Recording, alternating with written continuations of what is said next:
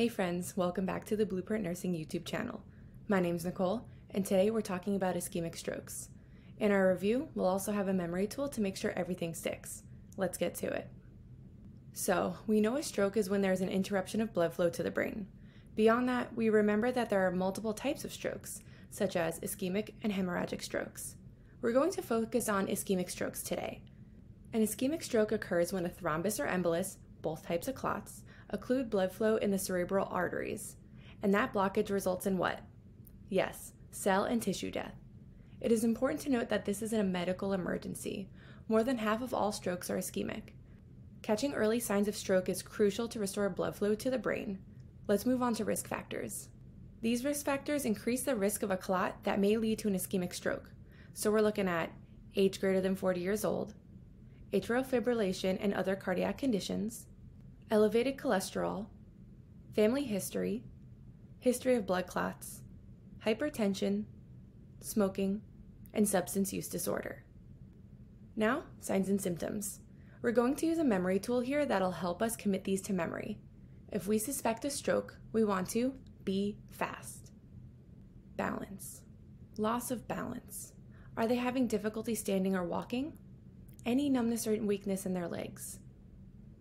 Eyes. How are their eyes? Any changes in vision? Face. Sudden facial weakness or drooping. Let's lump in severe headache with no known cause here. Arm.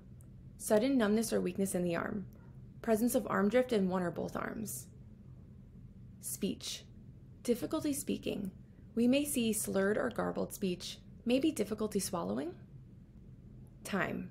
T stands for time. It's not a symptom, but it's the most important part of the memory tool. You need to note the time symptoms started and call for help right away. Remember that time is brain. The longer the client doesn't get treatment, the more the brain tissue is damaged. Once identified by CT scan, interventions are quickly implemented to prevent further tissue death and perfuse the brain. Clients experiencing ischemic strokes commonly receive a clot-busting medication. This is known as tissue plasminogen activator, TPA, and it must be given within 3 hours of the onset of symptoms.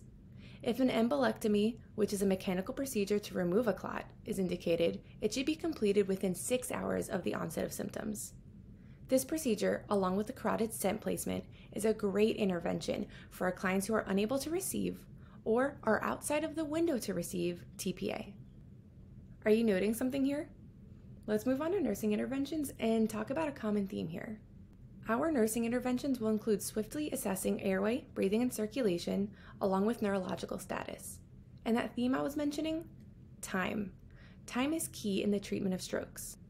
Record the exact time of when symptoms started. So what's our next step? Call for a rapid response. Alert providers and the stroke team. Then we'll start immediate treatment like giving oxygen, getting IV access, starting frequent vital signs, and putting the client on cardiac monitoring. Then, we're on our way to transport the client to CT. In real life, this is all happening nearly at the same time. Once the client is stable, they'll have an interdisciplinary care team that'll likely include physical therapists, speech therapists, and dietitians to help with any deficits that the client experiences after their stroke. Complications and safety concerns related to ischemic strokes depend on the area of infarct in the brain. So clients may experience changes in language function, cognitive abilities, motor function, and sensation. These complications can increase the client's risk for falls, aspiration, bleeding, and impaired skin integrity. If the client received TPA, we'll definitely want to watch out for that bleeding.